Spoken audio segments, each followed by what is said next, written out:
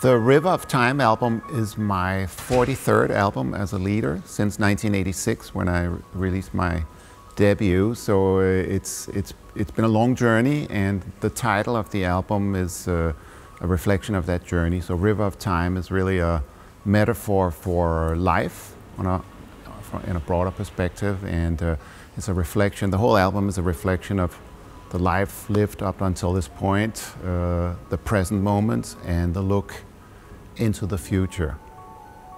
The new album, River of Time, is my first album in a long while with brand new original compositions. There's actually only one song on there that's not entirely new. It's the song called Hope, which I recorded in 1996, but I decided to do a new version of it because of the current state of the world and because of the fact that the hopes I had as a young man in 1996 were very different from the hopes I have today, given the state of the world. So I decided to make a new version of it. It's called Hope 2020.